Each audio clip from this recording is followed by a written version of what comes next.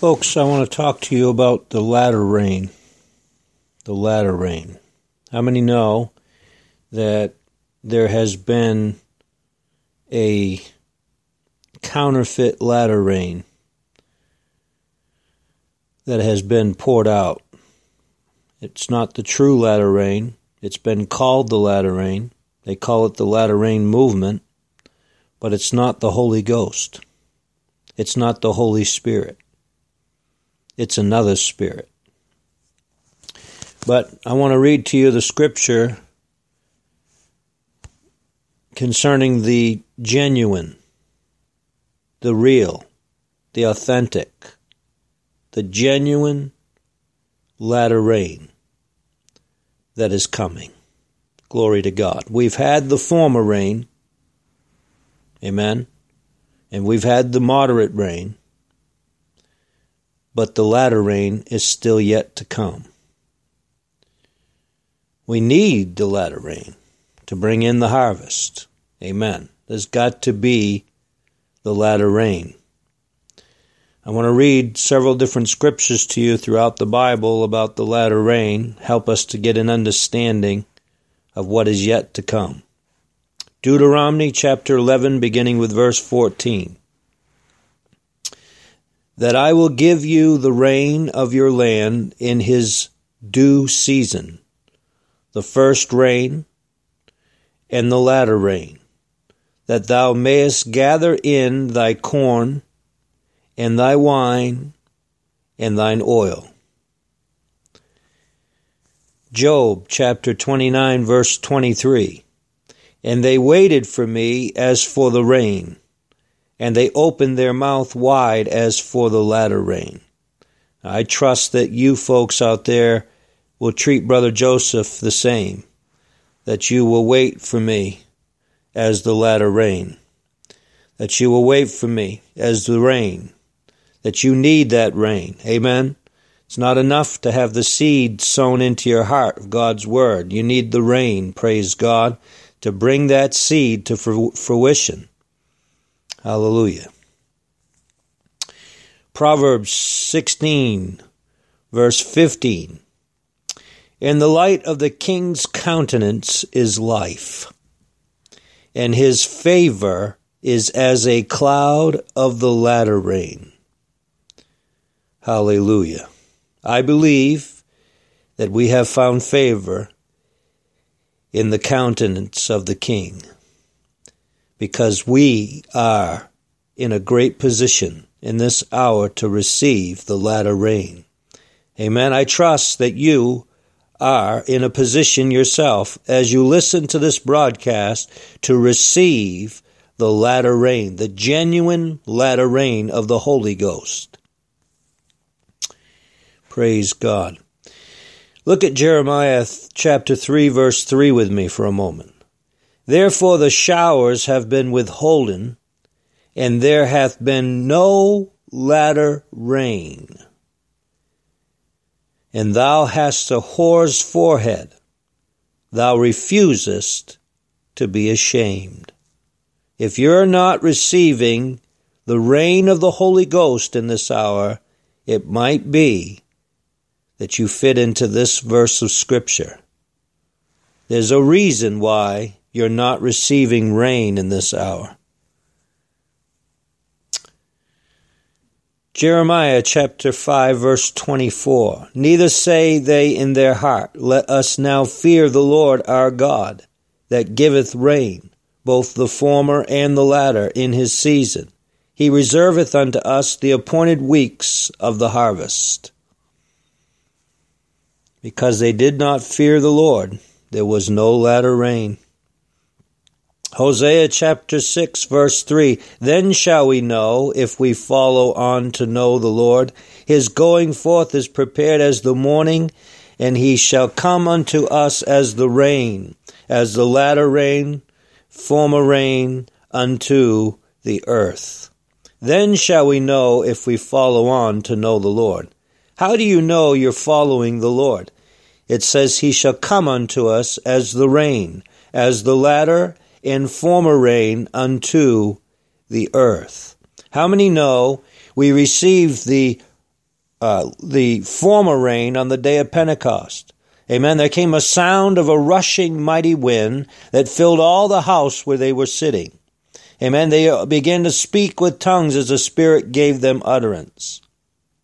Now, this was a partial fulfillment of the scripture in Joel. In the last days, God would pour out his Spirit upon all flesh. But when Peter quoted this, he said, in the last days, God would pour out of his Spirit. And how many know Paul the Apostle said we've received the earnest of our inheritance until the fullness? So even Paul understood that the day of Pentecost was the former rain. Since Pentecost, we've had some moderate rain, like Azusa Street. That was moderate rain. In between, that was some of the moderate rain. But in these last days, the latter rain is coming. Now, I want you to understand about latter rain. Latter rain doesn't rain everywhere. Amen. Have you ever been in your yard and it's raining in your yard, but right next door to your neighbor, it's not raining in the neighbor's yard? That's latter rain. It doesn't rain everywhere. The Bible talks about how the righteous are scarcely going to be saved. Amen. That means one here and one there. And not everywhere is it going to rain, and not everywhere is there going to be a harvest. Only where the latter rain falls will there be a harvest. Folks, you got to understand, you got to find favor in the eyes of the King if you're going to receive latter rain in this hour. Amen. I will assure you of this, not every minister today is like a cloud of latter rain. There are many clouds without water in this hour, according to the Scripture. Amen? Now, Zechariah chapter 10, verse 1. Ask ye of the Lord rain in the time of the latter rain. When do you ask the Lord for rain? In the time of the latter rain. Are we in the time of the latter rain? I believe we are. So what are we supposed to? We're supposed to be asking. Ask ye of the Lord rain in the time of the latter rain. If we're in the time of the latter rain, we should be asking the Lord. You have not because you ask not. We should be crying out to the Lord for the rain. Amen. So the Lord shall make bright clouds and give them showers of rain to everyone grass in the field. Hallelujah. Have you been crying out to the Lord for rain? Have you been crying out, hungering and thirsting after righteousness? Brothers and sisters, in the Old Testament, God took care of the promised land. He rained upon that land. He blessed that land. How many know you are that promised land in this hour? It's you. You are the land now. And God is filling you with the Holy Ghost. Hallelujah. God's desire is to give to you the Holy Ghost, to give you an inheritance, not a land in the physical, but you become his inheritance, and he becomes our inheritance. He's redeeming the purchased possession in this hour. Amen? The redemption of the purchased possession. James chapter 5, verse 7. Be patient. Are you in a hurry? Are you anxious? Be patient, therefore, brethren, unto the coming of the Lord. Behold, the husbandman waiteth patiently. He waiteth for the precious fruit of the earth, and he has long patience for it. What's he waiting for? What's he so patient about? Until he receive the early and the latter rain. In the time of latter rain, ask ye rain. Why isn't it raining? Why are not we receiving the latter rain yet? Why isn't God pouring out his Spirit yet? Because we haven't asked. Amen. He said, ask in the time of latter rain. And the Lord, glory to God, will make bright clouds. He'll give us rain, brothers and sisters. But we've got to ask. Amen. You have not because you ask not. And when you ask amiss that you may consume it upon your lust. Listen, brothers and sisters, if we ask with a genuine heart, with an honest heart, with a real heart, with a pure heart, God will give us rain. Hallelujah. To rain upon the seed, the good seed that's been sown in our hearts, some 30-fold, some 60-fold, and some are going to bring forth 100-fold harvest in this hour. Are you listening? Now, on the day of Pentecost, we received the earnest. We received the former rain. Now listen, the latter house is going to be greater than the former house. What God is about to do in these last days, eye has not seen, ear has not heard, neither has it entered into the heart of man what God has prepared for those who love him. But God has revealed it unto us by his Spirit. God is revealing to us in this hour what his plan is to have a bride. He's going to have those in this hour that many sons, bringing many sons to glory like his own son. Amen. To the measure, the stature of the fullness of Christ. We need the latter rain, brothers and sisters, to bring the bride to fruition, to bring the overcomer to provision, to bring us to fullness. Are you listening? To fruition, total fullness. Maturity, full maturity, the man-child, full maturity. Now listen, in the Old Testament, the high priest would go into the Holy of Holies, and around the bottom of his garment, there were pomegranates and golden bells. And when he would go into the Holy of Holies, they could hear his sound, because the bells would ring as he was ministering in the Holy of Holies. Now, the high priest, Aaron, the high priest, is a type of Jesus Christ, our great high priest. When he left that cross, he went down into the regions of the damned, amen, and he took the keys out of the devil's hand. He took the keys of death, hell, and the grave. He took those keys, brothers and sisters, and he led captivity. Amen. Praise God. He came back unto this earth. He met Mary on his way to the throne. And you know the story. She saw him. She turned around. She recognized it was him. Amen. He said, "Don't touch me, Mary. I have not yet ascended to the Father." Oh, glory to God. He was on his way to the Father. He was on his way to the throne.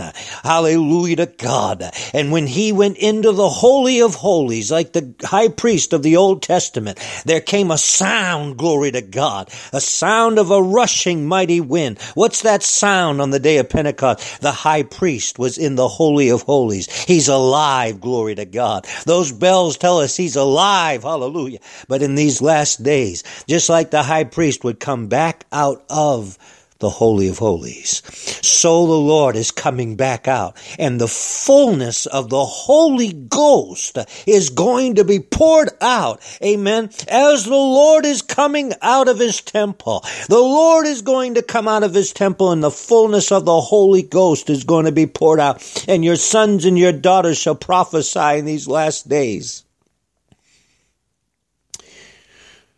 What is that thing on the inside of those golden bells called?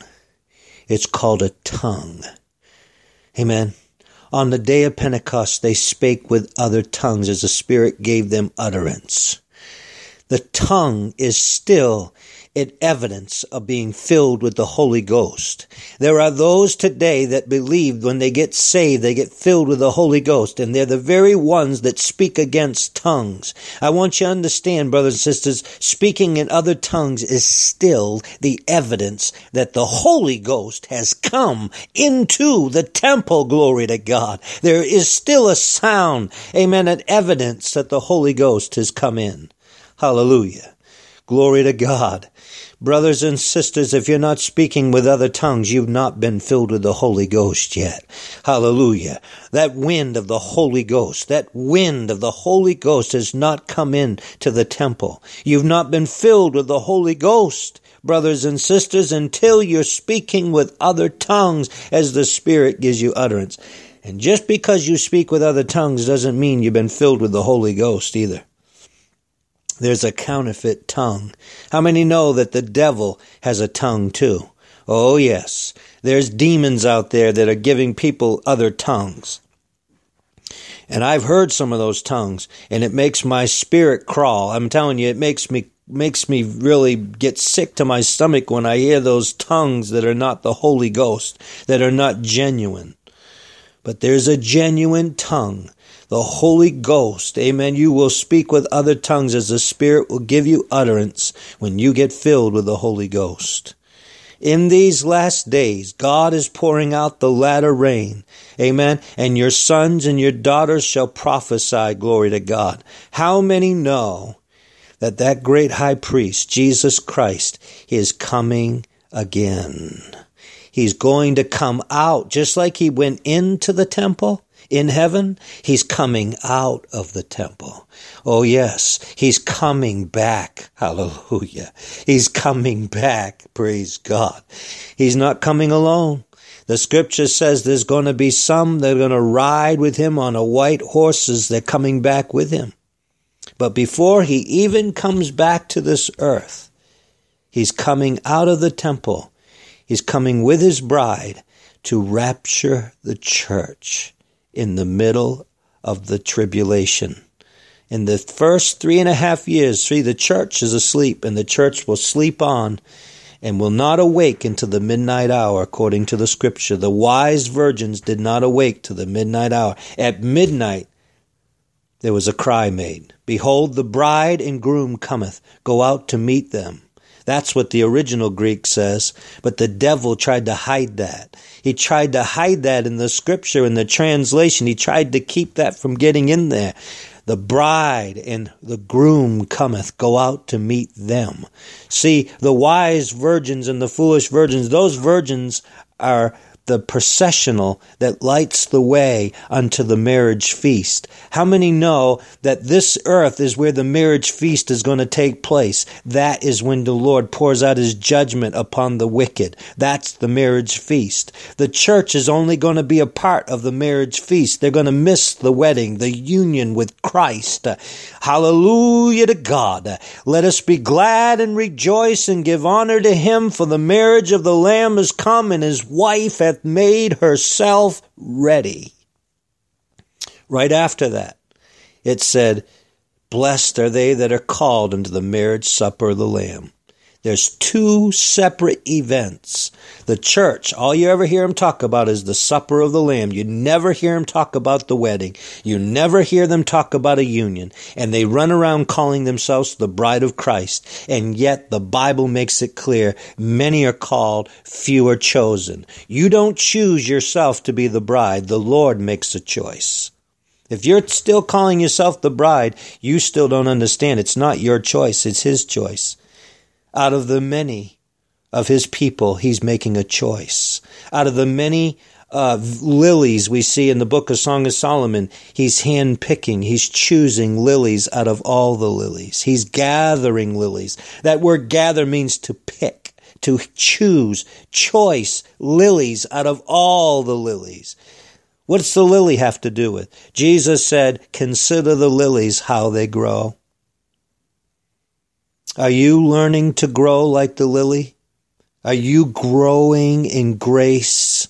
Are you learning to grow in grace and in beauty? Or are you still trying to toil, trying to make it happen, trying to make yourself grow, trying to do it yourself? Many toiling in this hour, just like the lily, just like the disciples out there in the boat toiling against a contrary wind. No, there's something much better than that, brothers and sisters. Hallelujah.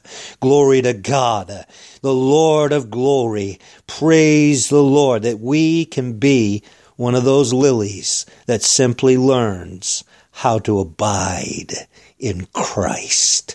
Abide in me. And if my words abide in you, you shall ask. Ask ye rain, in the time of latter rain, and the Lord shall make bright clouds, and he'll give us rain, glory to God, in the countenance of the great King of heaven. There's life, glory to God, and there is like a cloud of latter rain.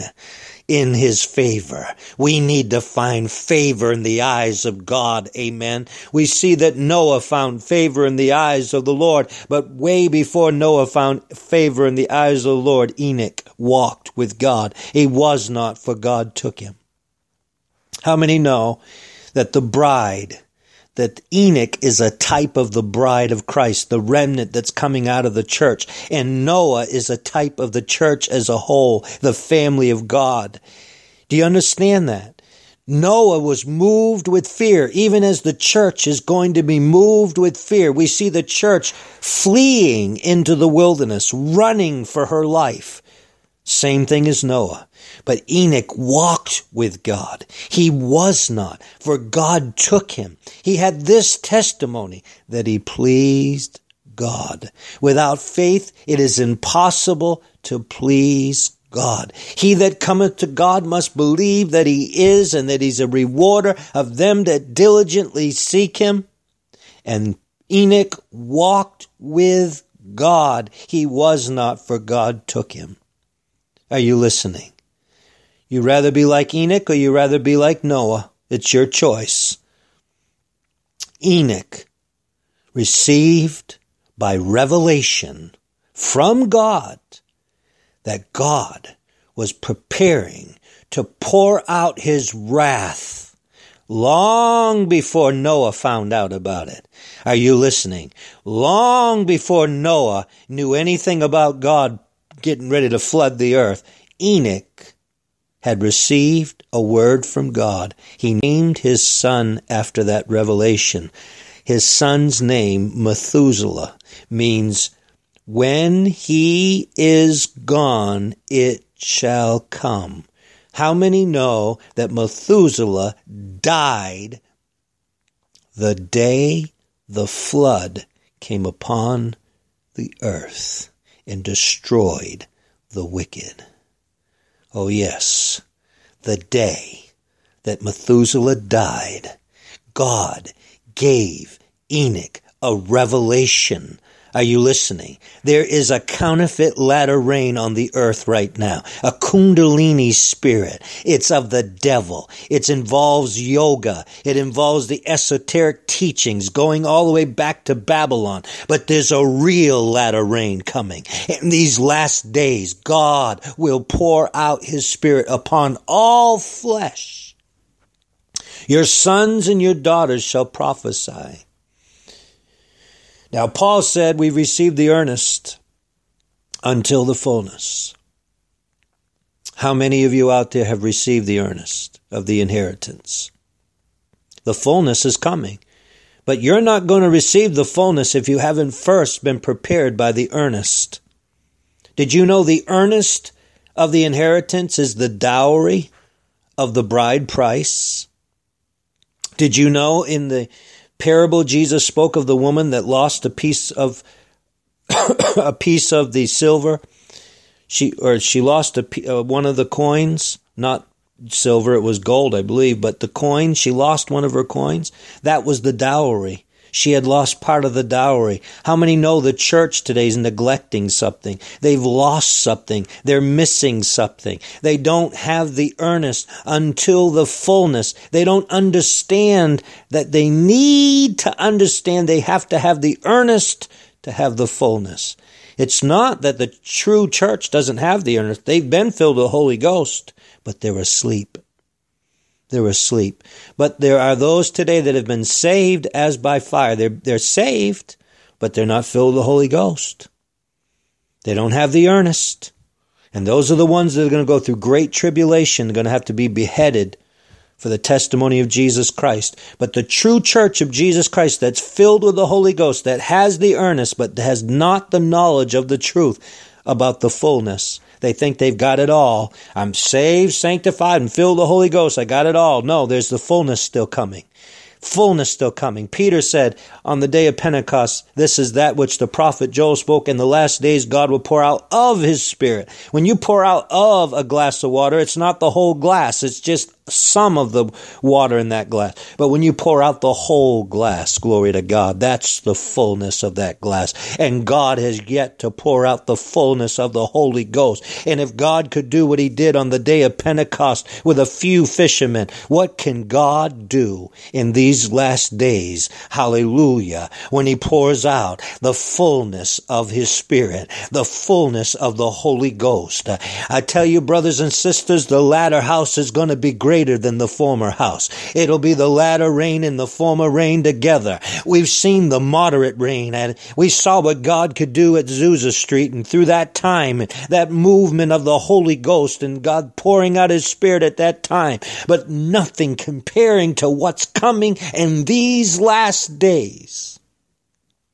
We are in the last of the last days. We are in the last hour upon this planet, and God is preparing to pour out the fullness of the Holy Ghost. How many know we need the rain?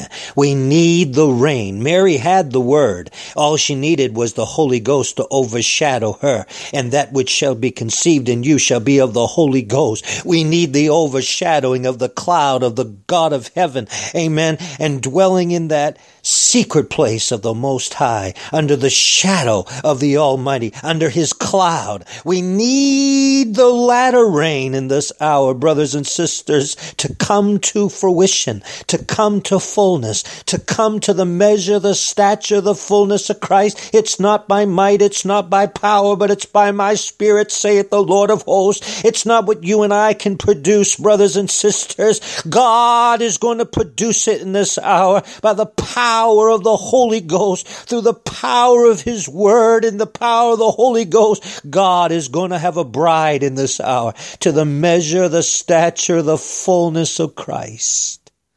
You can't produce it. I can't produce it, but we can be recipients of his grace. We can be participate and receive of the Holy Ghost in this hour. Receive all that God has promised. Amen. All the promises of God are yea and amen to them that believe. You got to believe, brothers and sisters. In these last days, the church is asleep. Most won't even hear this message. But I thank God for you out there that have ears to hear what the Spirit is saying. God is pouring out the fullness of his Spirit in this hour. Amen. Hallelujah. Make sure that you've got the seed. Amen. The good seed. Not just 30, not just 60, but go all the way. Make sure you have all the truth planted in your heart, the good seed of his word, planted in good heart and an honest heart, and getting ready for the rain. Ask ye for the rain. Ask for the latter rain. God's getting ready to pour out that latter rain. But he's listening. God is listening for a cry. God is listening for somebody to ask in an earnest asking. Ask for the latter rain in the time of latter rain, and God will make bright clouds, and he will send us the latter rain. Oh, hallelujah to God. My brothers and sisters that are listening in Africa, cry out to God for the latter rain. My brothers and sisters that are listening all over this earth right now, cry out for the latter rain. There needs to be a cry for the latter rain. We've seen a latter rain in this hour, but it's a counterfeit. It's not real. It's a mixture, and it's of the devil. It's not of God. There's people that say belly up to the Holy Ghost bar. That's not the Holy Ghost. That's of the devil. Those that are barking like dogs and cackling like hens and carrying on in these Rick Joyner meetings and Kansas City prophets, that's not the true Holy Ghost. That's not the latter rain. The true latter rain of the Holy Ghost is going to be poured out in this hour. The genuine is coming. The real is coming. Hallelujah to God. The real Holy Ghost that empowers men and women to live holy before God is coming in this hour. Hallelujah. Let us return unto the Lord. Then we shall know if we follow on to know the Lord. How are we going to know? He's coming as the latter rain. Glory to God. The latter rain is coming. Hallelujah. Glory to God. Keep your ears in tune, brothers and sisters. God bless you. Hallelujah. Praise you, Jesus.